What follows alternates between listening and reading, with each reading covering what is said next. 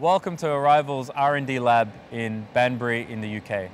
I'm Avinash, I'm the President and Chief Strategy Officer for the company. And what we're doing here is we're focused on commercial vehicle segment and producing best-in-class vehicles that have a similar price to fossil fuel ones and a lower total cost of ownership. We're focused on the commercial vehicle segment. That's a typically underserved segment that has really taken the same approach for the last 50 to 100 years. That is the typical approach of the industry, which is to manufacture in very large factories and ship those vehicles around the world.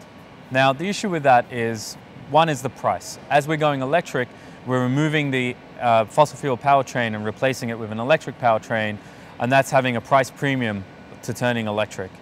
The second is there's no flexibility in the design. And what you find in talking to commercial vehicle operators, that the way they use the vehicles actually changes depending on the local environment they're in. And at Arrival, we've managed to solve both of those problems. So we have an electric vehicle that is a similar and competitive price point to fossil fueled ones, but we're also able to manufacture them locally through these microfactories. So that means we're able to customize the vehicles and produce them at basically any volume and still maintain profitability, but at the same time provide our customers with the best-in-class product that's fit for purpose for their needs. Today we'll take you through how we do that. We'll show you the products, we'll show you our components, how we get the cost down and how we increase the innovation in the vehicle, and we'll show you our robotic cell, which is one of the enablers for the microfactory, and you'll also get a first look at our composite plant. One of the ways we drive our costs down is through the use of these pioneering microfactories. So all of the technologies are designed upfront to be assembled using a low footprint, low capex microfactory. What's important about these microfactories is they can be deployed anywhere. You don't need any special buildings, you can use existing warehouses, and you can convert them to production plants very quickly. So this is actually a fundamental change to the way the industry is currently working, which are these large central factories. Ours is a distributed model, but what's key here is that everything is designed upfront to be assembled using these. And what's important is all of that passes through a software loop to validate that the microfactories can build any of our products. We have hundreds of people working in our robotics department creating these flexible robotic cells. And these cells form the backbone of the microfactory. In a typical plant, you have an assembly line, and if there's any change to the vehicle, you actually have to change the line, which is significant capex and time. In an Arrival microfactory, using these flexible cells, we're simply able to reprogram the order that the vehicle goes to each cell and the operations of the cell itself, and we can actually produce different variants. The benefits of this approach is immense. A typical factory will use thousands of robots to do production. At an Arrival microfactory, we use 70. Robotics have been used in the auto industry for a long time, but what's different about Arrival's approach is the flexibility that we have. So instead of pre-programming all the robots to operate in a certain way, we're able to configure and use computer vision to actually produce freedom in the cell. So for example, what I've just done is place the part randomly on an autonomous mobile robot. And this is actually pretty significant. Instead of having to be precise in terms of where all the layouts of the parts will be for the robots to understand their process, I'm able to basically put it anywhere. And we use computer vision for the robots to track and perform the task. To enable the cost saving and the ability to produce our vehicles using microfactories, we have designed all of the components in-house. We're vertically integrated, so it's the hardware, the software, the robotics, it's all done within Arrival. And what you're seeing here is the type of components that we're building. So all of the high voltage and low voltage systems we design in-house. So that includes our modular battery, our BMS, traction inverter, DC-DC converter, human-machine interface. These are all actually done within Arrival. Designing these in-house also enables us to upgrade the vehicle over time. So for example, with our HMI system, the human-machine interface, if there's ever new technologies that come out, we're actually able to replace this component with the later version. That means all of our vehicles are also autonomous ready. Right now, the autonomous hardware cycle is on a 12 to 18-month refresh cycle, and the existing vehicle architectures can't deal with that. With Arrival, we're able to swap in and swap out those technologies as they become more mature. This approach prolongs the life of the vehicle and also saves the commercial vehicle operators cost in the fact that they can reuse the same asset and upgrade it over time.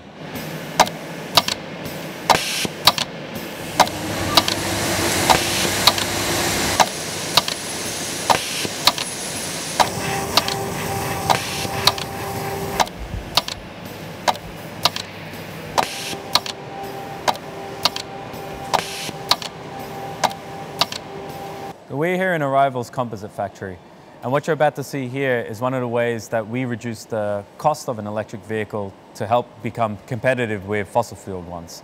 So to do that, we had to be vertically integrated, and we've looked at everything. So we've really questioned everything from the ground up. And what you're going to see here is what we're doing in terms of how we look at the materials that are used to make panels, which in the typical industry has been steel, and that's forced the requirement to have really large metal stamping plants and paint shops to be able to get to the fit and finishes of traditional vehicles. But what we're doing is something totally different and unique to the industry. So in terms of the production process, it comes off the roller, we laser cut it, and then through a series of robotic processes, we move it to trimming, molding, demolding, all done through robotics. When the panel then comes off, we've essentially got the shape and size that we need. So this is an example here of in-mold coating. So right off the mold, we're able to actually have this color inbuilt into the material. And what this means is that in the event that the vehicle gets scratched, for example, the color is actually part of the actual panel. So you don't have the typical scratches or scuff marks that you get, or paint that gets scratched off. So that means that the operator doesn't actually have to either respray this panel or even replace it. So that really helps the commercial vehicle operators reduce the total cost of ownership.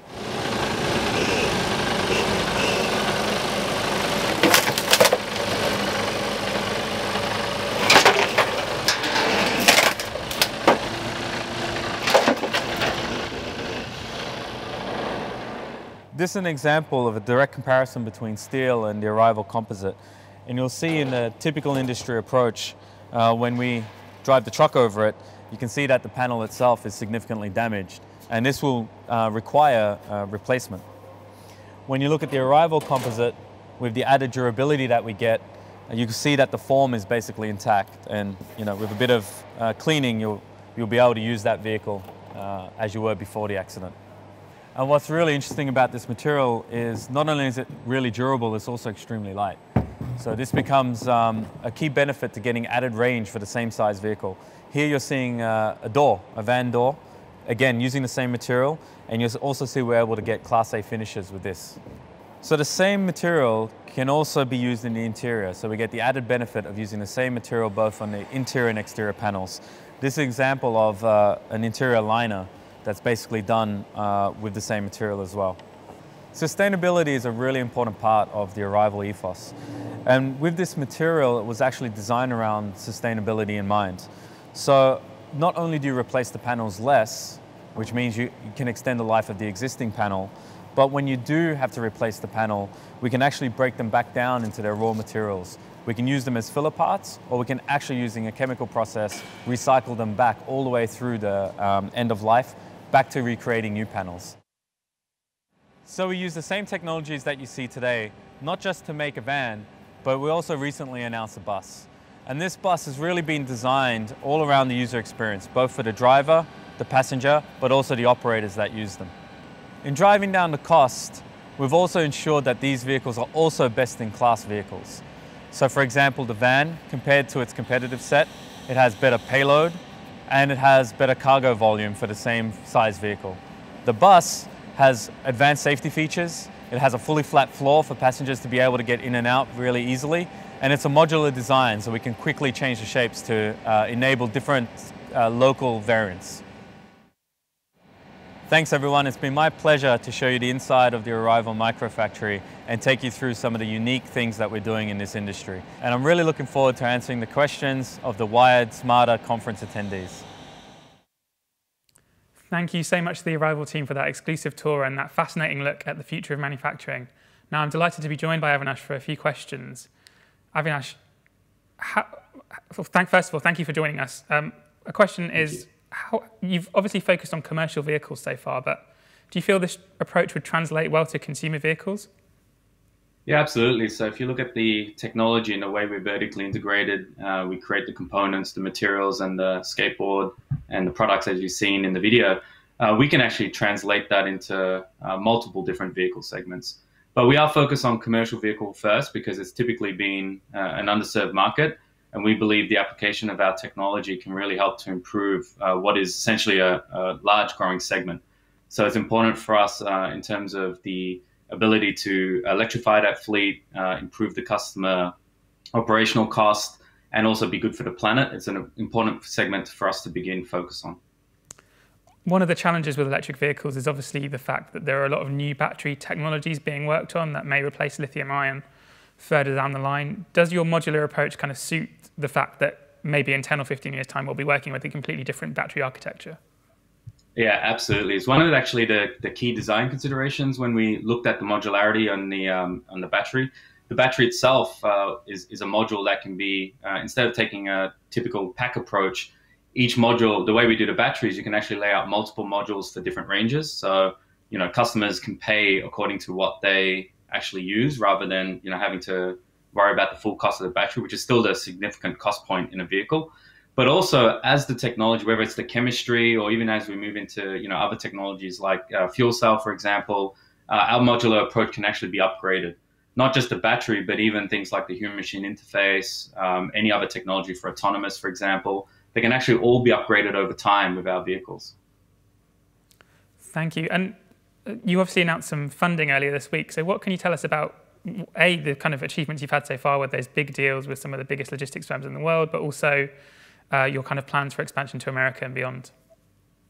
Yeah, so we're really delighted to welcome BlackRock to the Arrival family. Obviously, we started with Hyundai, Kia, and UPS earlier this year. With Hyundai and Kia, it's a great technical partnership. We're working together on vehicles. And then we've got UPS, which is a key customer, but also works really closely with us on designing around their operations.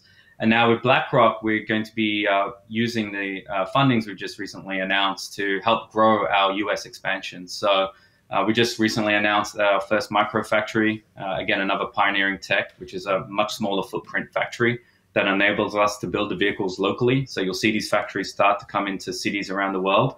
And BlackRock will help expand that. So our first microfactory we just announced in South Carolina in the US, and you'll be seeing a lot more in states around the country.